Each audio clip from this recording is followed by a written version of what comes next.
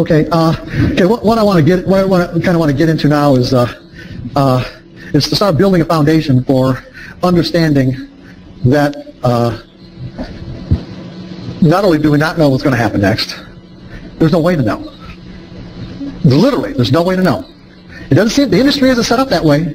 The industry is not set up that way to allow you to think that there's no way to know, but I'm going to prove to you that there isn't. There isn't a way to know. And the problem, and the thing is, when you really grasp why you can't know, then you won't think that there's some way to eliminate or reduce the risk. Because if I go into a trade, if I, for example, if I do my analysis, I stepped into this analytical process, and I come to a conclusion. My analysis makes a prediction. I put on a trade. The trade works. Is it not going to be natural for me to think that the market is moving in my favor for the same reasons I put on the trade? For the basic screen-based trader, like we are, okay? Now, I'm not talking professionals, I'm not talking fund managers or whatever. For the typical screen-based trader, that is almost never the case. There's almost never a relationship between the reason why you put on the trade and why the market went in your favor. And even if there was a relationship or correlation, there isn't any way for you to find out or prove it. Zero. That means that you don't ever know if your analysis is ever right. It'll be right in terms of, you'll know if it's right if it made the right prediction. You won't know if you had the right reasons for making the prediction. And if you don't know that you had the right reasons, then there's really nothing to be right or wrong about. Because one of the primary fears of trading is I'm afraid of being wrong. Hello, there's nothing to be wrong about because you don't ever know if you're ever right. See, when you start understanding the nature of this business and the way it really works, you'll start shifting your perspective and say, you know what, there's nothing to be afraid of here. I can't prove if the reason why the market moved in my favor was the same reason why I put on the trade. And see, the problem is, as soon as I think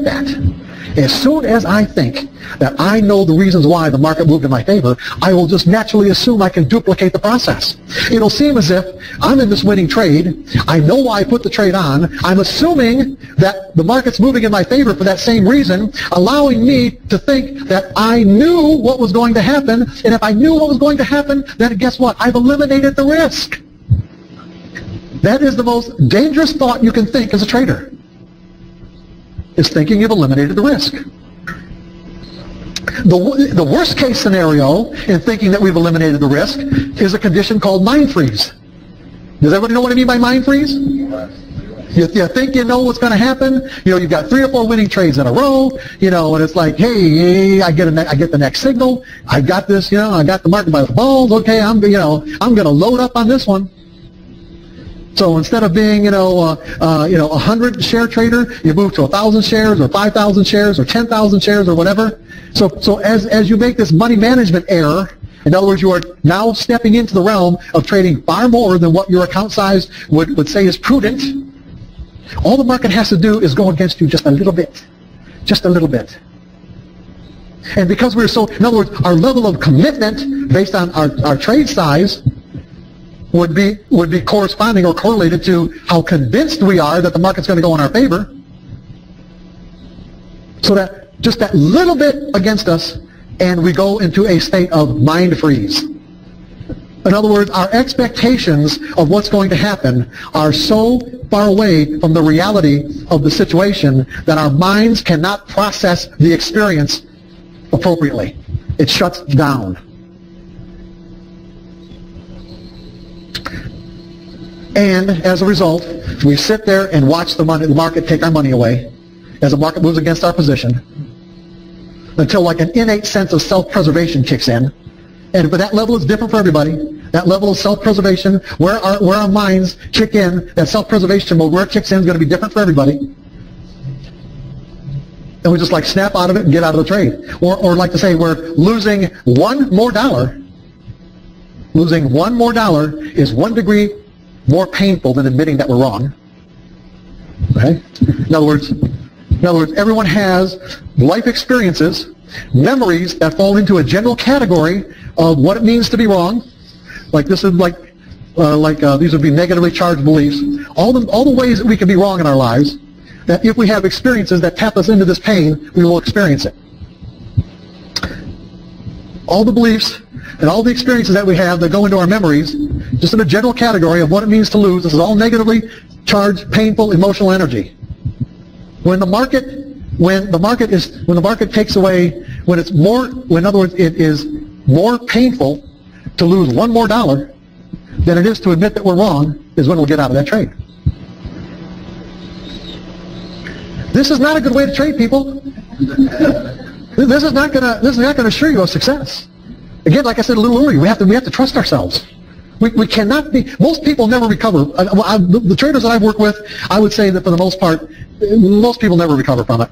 They can if they really want to work at it. I'm not saying they can't recover from it. I'm saying that they don't want to do the work. They don't want to process. They don't want to go step into the process of what it requires to do the work to recover from a mind freeze experience.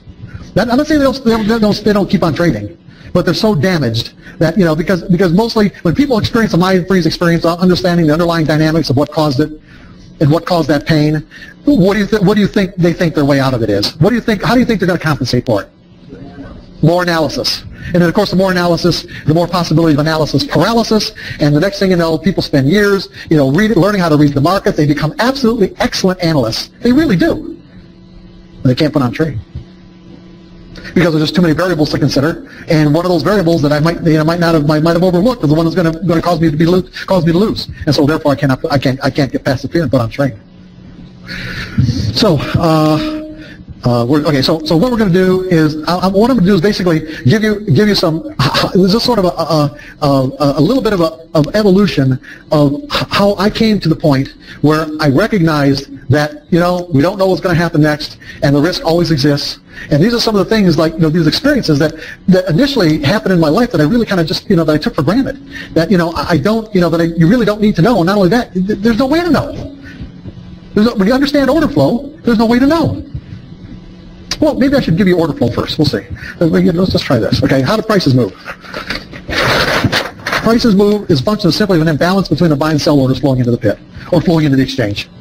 It's that simple. When there's an imbalance between the number of buy orders flowing into the exchange and the number of sell orders that flow into the exchange. So, for example, if we have 10, 11, 12, 9, 8, 7, and the last price is 9. What we have is traders who are bidding at 8 and offering at 10. Now you really have to.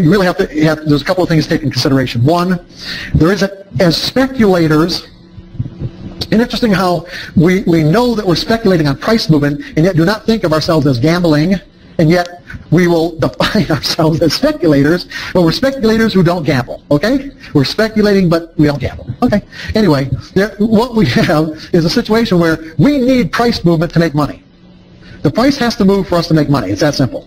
Whereas, for example, there are several market participants who don't want the price to move.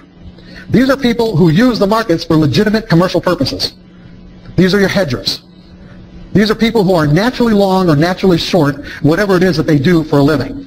So, for example, if I'm a farmer and I'm planting my corn in the spring, anticipating harvesting it in the fall, think about this, the moment I decide to plant my corn and how many acres I'm going to plant and what I anticipate my yield to be for those acres, I am long corn. I am long the corn market. All I did was decide to plant the corn, and I become long the corn market. Why? Because whatever price fluctuation occurs between the moment I decided and the moment I harvest my crop is going to determine how much money I get. So if I get a million bushels or 100,000 bushels, whatever the price of corn is when I harvest it is what my income is going to be. So as a farmer, I'm thinking, okay, my cost of production is X number of dollars per bushel. The price of corn, let's say the price of corn is at $7 a bushel right now in April. I don't know what it's going to be in October or November. I have the slightest idea what it's going to be. I'd like it to be $10 a bushel or $9 a bushel, but I don't know. And what I say, $8 a bushel start out with, and 7, let's say 8. And $8 a bushel, you know what? And my cost of production is, let's say $5 a bushel. Would I be satisfied with a $3 a bushel profit? Yeah, I think I would. So what am I going to do? I'm going to go into the futures market and sell the equivalent amount of futures contracts. I'm selling my crop in advance. So if I'm anticipating, let's say, 100,000 bushels, and one futures contract is 5,000 bushels, what am I going to do? I'm going to sell 20 contracts. If I think I'm going to get 1 million bushels, what am I going to do? I'm going to sell 200 contracts. And what I have done is I've locked in my price at $8 a bushel. If my price is $8 a bushel, I've locked it in at $8. My cost of production is my cost of production is $5. That means I've locked in my profit at $3 a bushel, no matter what the price is in October. But in essence, it doesn't matter what the price is in October because I've got my price already. So the price can change as much as it wants.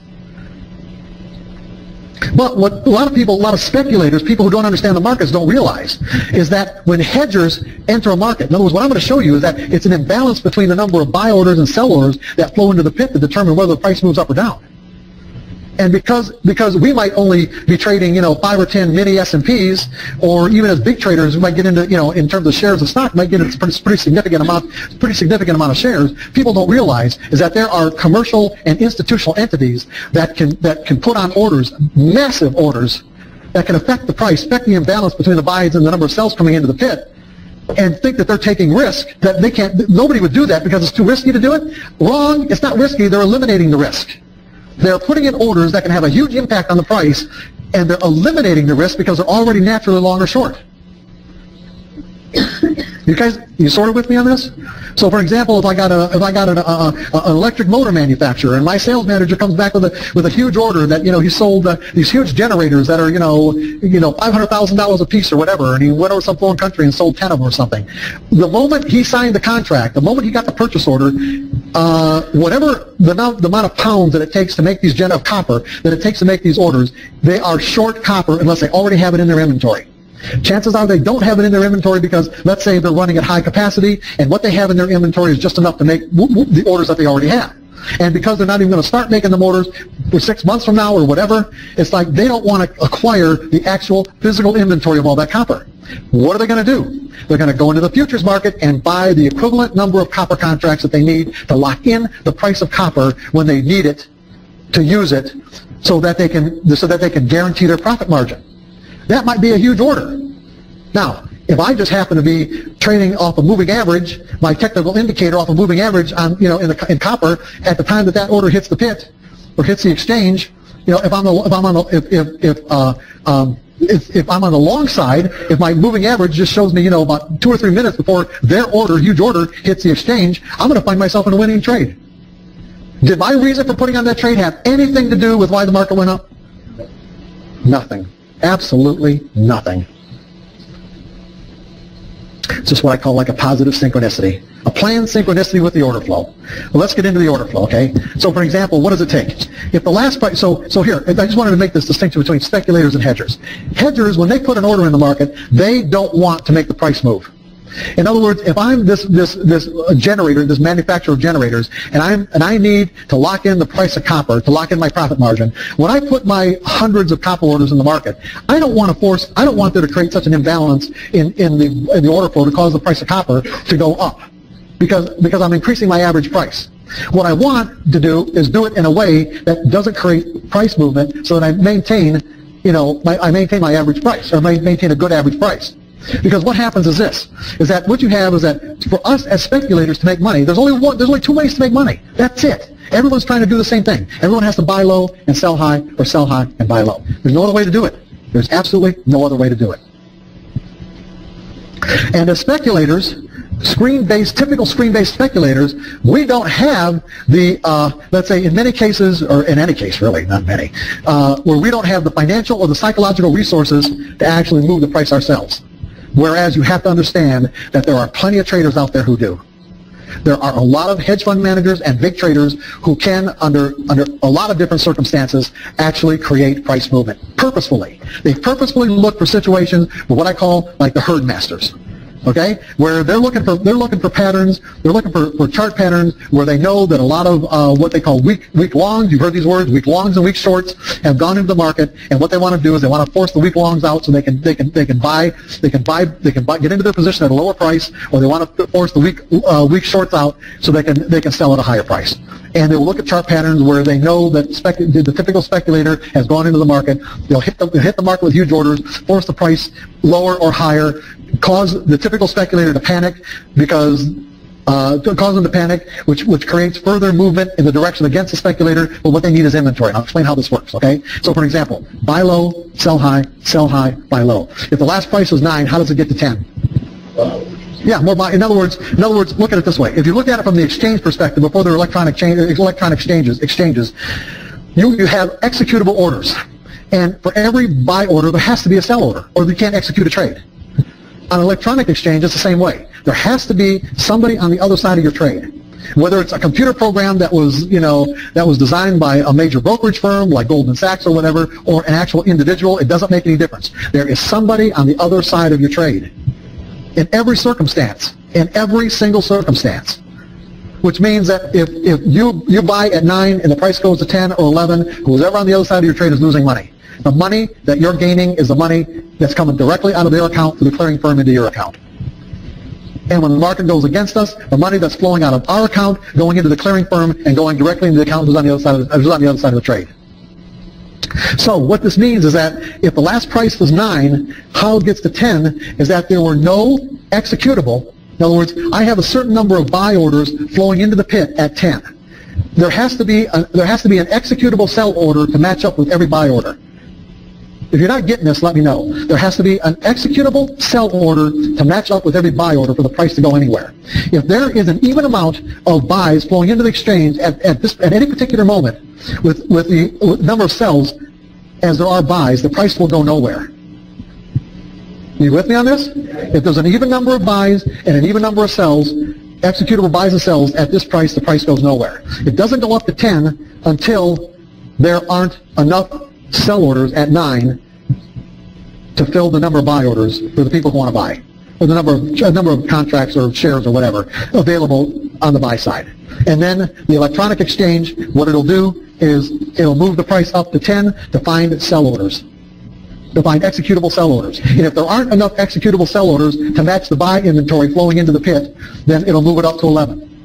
When we're dealing with physical exchanges, people actually did this. In other words, what you had are actual traders in the exchange, in the pits, or whatever, who would actually bid the price up. In other words, if they couldn't find any other traders in the pit who they could execute a trade at 9 at, they'd bid it up to 10 or bid it up to 11 to find someone who would sell. Because the whole idea is sell high, buy low, sell high. So the higher the price goes, the theory would be the more attractive it would be for someone to come into the pit and take the other side of my trade.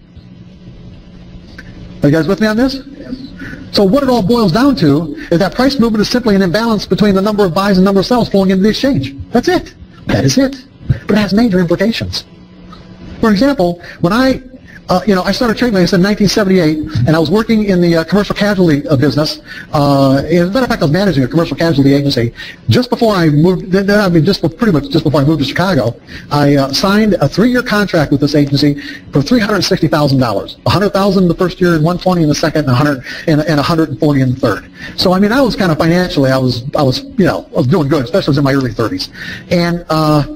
But shortly thereafter, something happened. I also didn't like managing. I didn't really like being in the insurance business, and I certainly didn't. I thought I liked management. I did not like management at all.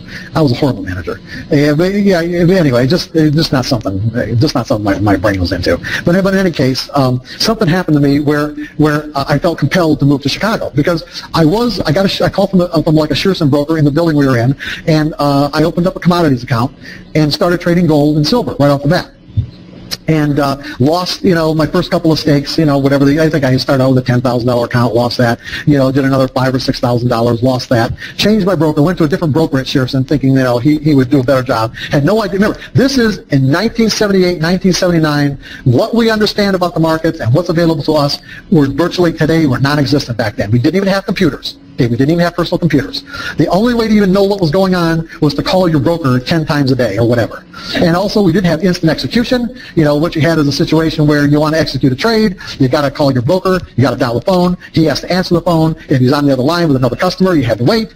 And then once he answered the phone, of course, he had to write out a ticket. The ticket had to be wired down to the exchange. Once it got to the exchange, it got to the phone clerk at the exchange. The phone clerk wrote out another ticket and gave it to a runner. The runner then gave it to the appropriate broker executing trades for that particular firm in the pit, and then the broker would, based on supposedly open outcry, actually, say, hey, I've got 5 to buy or 5 to sell at this price, and then if someone else, whatever, maybe another brokerage firm or just a local, some guy trading for his own account standing in the pit, hit the order, hit the bid or the offer, whatever the price was, and then the floor broker would record the trade, give it back to the runner. The runner would then go back to the phone clerk. The phone clerk would go call up or wire it back to the brokerage house, and then the broker had to get back to you with a fill. Okay. And all this costs an average with the big firms like Merrill Lynch and Hutton and Shearson, like between $130 and $140 a round turn. One contract trade between $100 and $130, $140. Now, I can't tell you how many times I put in an order later on. I mean, just to give you an example, if I put in an order, to buy silver at $9 an ounce or whatever, okay, that I'm buying at $9 an ounce, and the market comes down and hits my price, but I'm not guaranteed a fill unless it goes one tick through my price. So if it hits my price and goes back up, I don't even know if I'm in a trade. My broker doesn't even know if I'm in a trade if the floor broker hasn't gotten back to him yet. If the floor broker is busy, it might take 20 minutes, half an hour. If it's what the exchange classified as a fast market, he wasn't even obligated to get back to me until maybe an hour. I don't remember what it was. So I could be in a winning trade and not know it. I could be wanting to take my profits and not even know if I'm in a winning trade. If I go ahead and just assume that I got filled and sold, I could end up being net short, the market's going up and not even know it, I mean, I could end up being net short, not know it. The old timers with the, Tony, you know what I'm talking about, right? Well, you knew you were going to get your fill for a while, but here's where my stock is. You get your fill out your stock before you buy it. This was a rough way to trade, people. Yeah. This was a rough way to trade. Because not only that, even check on we didn't have price available. We didn't have any prices available. We had to call our broker, 20 times a day. Where's it now? Where's it now? Where's it now? Basically, what you did was trade off daily bar charts from the Wall Street Journal. In other words, you get the Wall Street Journal in the morning and you do your, go ahead, Tony. And you have a commodity perspective. Yes, a commodity perspective, right. It was a book. It was a book. Yes. And it gave you like 3 or 4 months of bars, daily bars, and it gave you some room on the right there to add your own bars in. Yes. Remember price. Yeah. Because at the end of the day, I got to trade price. And we remember price that way. Sometimes when you do stuff like that, we're teaching the college. You never do that. You wrote it down because you remember it. So yeah, it's like there's things that you learn that you sort of take for granted about the way you developed as a result of it. But anyway, this was really a tough way to trade. And so what happened with me? So you do understand the concept that it's simply an imbalance in order flow, right? Everybody with me on this? If there's more buy orders, so why did the market go up today? More buy orders and sell orders. Why did the market go down today? More sell orders and buy orders. Now, the reason why there were more buy orders and sell orders, how do we know why? In other words, every one of us in the room has a reason. Everyone contributes to the order flow, which means that everyone contributes to the up and the down ticks. Every order contributes to the up and the down ticks. So why did the market tick up? Well, basically the reasons exist in the minds of everyone who put on a trade that contributed to the imbalance between the buys and the sells in that moment. And since the exchange, when we put a buy order or sell order in, since you are not required to attach your reason of putting, you are not required to attach your reason for doing it. What? That's how the what? Oh yeah, make every give the reason. Yeah, right. Yeah, since we are not required to attach our reasons, and neither is anybody else, then we don't know why other people are doing it. And what's interesting is that as typical screen-based traders, we are strictly dependent on what other traders do after we get into a trade. Since we don't have the financial or emotional resources to be able to move the market ourselves, I'll talk more about that in a little bit. Since we do not have these resources, then we are strictly dependent on what other traders decide to do after we get into a trade. And the reality is, we don't have the slightest idea what they're going to do or why they're going to do it. In other words, orders are going to flow into the exchange after we get into a position. We don't know what the volume we don't know what the imbalance is going to be. In other words, there could be a huge order that hits the market in our favor, but there happens to be enough a huge buy order. We just got in. There's a huge buy order that hits the market a few minutes after we get into a trade, but there's enough sell order inventory in that moment to absorb all that buy volume. Price goes nowhere. 5 minutes later, that buy order could create a panic, and the market could shoot right up like this. Why did it happen? Because for whatever reason, whoever put the order in, however many traders did it, and for whatever reason they do it, we'll never know unless we have a way, unless the exchange, the reality is, the exchange, if the exchange gave us the names and the accounts and the names of all the people who contributed to the order flow in any given moment so that we could go ask these people why they put their orders in the market, then we would know why the price went up or why the price went down. Then we would know the real reasons. Everything else that you hear or read is basically shit that people are making up, and I'm not kidding. And I'm really serious about that. It's stuff that people are making up because they don't know. People don't get on TV or write articles and do it in a way where they don't sound like they know what they're doing, or not gonna do it in a way where they don't sound intelligent or that they know what they're talking about. So even if they don't come right out and say directly, this is why or that's why, they're implying that they know. Which gives us the idea that somehow or another it can be known. And there are exceptions, because if you do know large fund managers and traders who can move the market and they do put in huge orders, and you happen to know that these huge orders hit the exchange, and there wasn't enough inventory on the other side to absorb those orders, and that's the reason why the market went up. If you know that directly, then you know why it happened. And certainly the guys or the people that put those orders in, they know why it happened because they're the ones who did it. For the typical screen-based trader, this information is, for all intents and purposes, unknowable. So the implications are that regardless of how sophisticated your analysis is, regardless of how good you think it isn't telling you the reasons why. Even if, for example, let's say we're trading a support and resistance pattern, okay, or we're trading, we're trading a retracement, okay. So what we have here, and I put a buy order in right here, and the market shoots up. Is it possible that the reason why other traders came into the market and created an imbalance in the order flow is because they happen to put orders right in there too? Yeah, it's very possible. It may even be likely. Is there any way that I know that? No, I don't know, do I? It's unknowable to me. And if you think that what I'm saying isn't correct, all you've got to do is challenge somebody. Every time you hear somebody say, the price went up because of this, other than an imbalance in buy and sell orders, every time you hear somebody give you a reason, say, prove it. Prove how you know that.